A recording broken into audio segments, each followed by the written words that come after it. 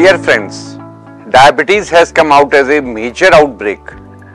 We can find a patient of diabetes in every alternate house. And mind it, it is not a simple problem with increased blood sugar or increased frequency of urine or weight loss.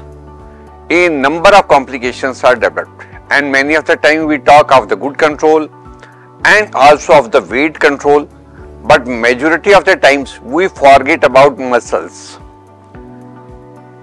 Diabetes is associated with the weight gain, a number of complications, kidney problems, heart problems, eye problems, but we never talk about the muscle problems. Diabetes, because of insulin resistance and so many problems, can cause decrease of the muscle mass.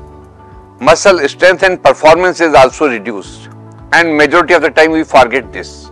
And on the other hand, if muscle is affected by any problem, because muscle utilizes 80% of the glucose, if there is insulin resistance over the muscle, muscle composition is affected, muscle performance is reduced, it will use less amount of the glucose, blood sugar will remain elevated. So as such, muscle problem also can cause increase of the blood sugar. On the contrary, diabetes in itself can cause what is called as sarcopenia. आपकी जो muscle होती है वो छोटी हो जाएगी, पतली हो जाएगी, उसके काम की ताकत नहीं रहेगी, उसमें चलने में दिक्कत होगी. ओल्ड एज में जो पतलापन होना, मसल्स का कम होना बड़ा ही घातक होता है.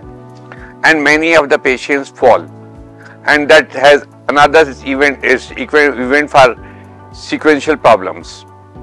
So muscles we have to always take care, and even before developing diabetes, after developing diabetes, all patients should be advised for regular physical activity, aerobic as well as resistance exercise, whatever their physician permits. They should maintain regular exercises so the muscle mass is maintained, blood sugar will remain in good control, and there will be much less complications. So don't forget about exercise and muscle.